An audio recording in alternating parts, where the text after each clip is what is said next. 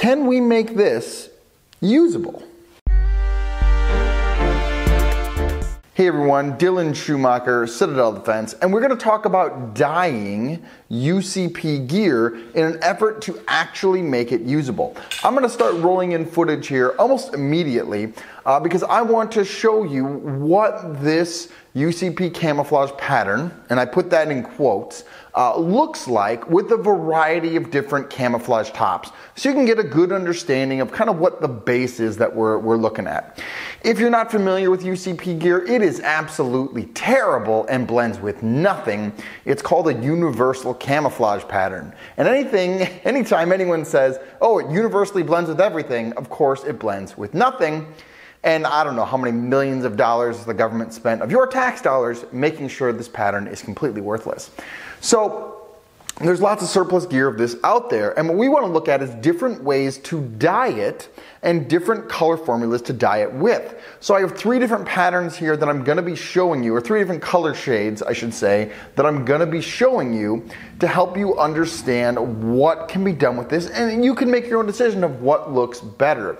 The goal of this video is really to help you look at the different color shades that you can dye it and give you some ideas of things you could do.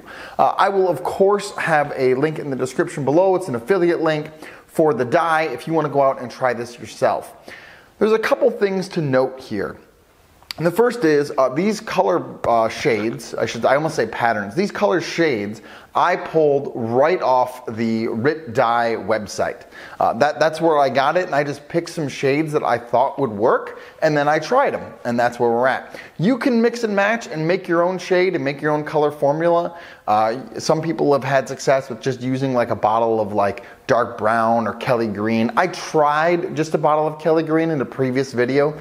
Didn't really like how it turned out. It was a little bit too tropical for me and didn't have enough darker shades. So for this go around, I was trying some colors that were supposed to get some darker shades to it. The other thing I will say is, as you look at these different camouflage colors or shades, the first one is a sandy. And that one actually turned out just about perfect. It blends almost perfect when you put like an OD green pouch on it and looks really good. The other one will be a caramel spice. And this one actually looks more brownish on camera than it does in real life. In real life, it almost looks a little bit yellowish, but it does look really good. And it does work. That particular pack, when I started with it, was very sun faded to begin with. And that seems to have affected the dye color, because it was supposed to be a shade darker than the sandy color. But as you'll see as I roll through this footage here, it's not actually a shade darker. It's actually a shade lighter. And I think that has to do with the fact that the pack itself was sun faded when I started. And then the last color I'm going to show you here, and I haven't even dyed this yet when I'm recording this, is called the olive drab. It's called the olive drab color on the RIT Dye website. And that one I expect to come out much darker. So you'll be seeing the footage, and I'll be seeing the footage for the first time when this airs, and you can kind of make your own judgment.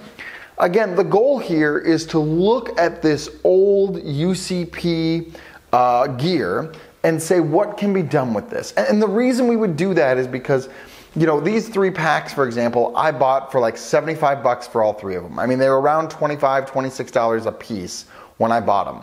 I can throw a little dye in there, and all of a sudden for under 50 bucks, you can have an extremely functional pack that is an effective color. And you can do this with lots of different UCP gear because there's a lot of it out there. And most of it's pretty, what am I trying to say, affordable. It's pretty affordable compared to other versions or brand new versions.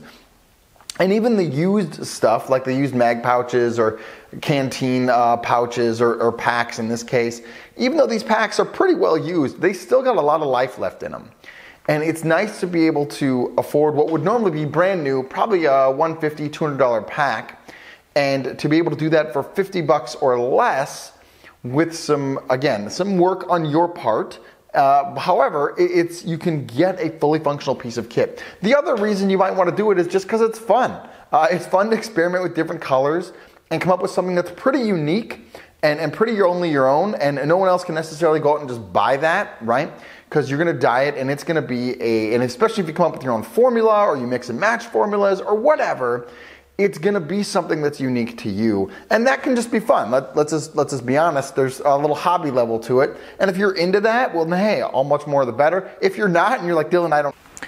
So I really hope that what this video does is it gives you some different ideas and different thoughts about how you could reuse this old gear. I am making these specifically as giveaway kit, right? I'm not planning on using these primarily for myself, although that of course could happen.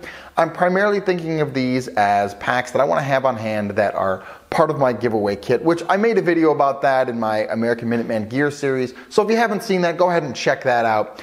But that's primarily why I'm making these and why they're such a great idea to have a usable pack at an affordable price here.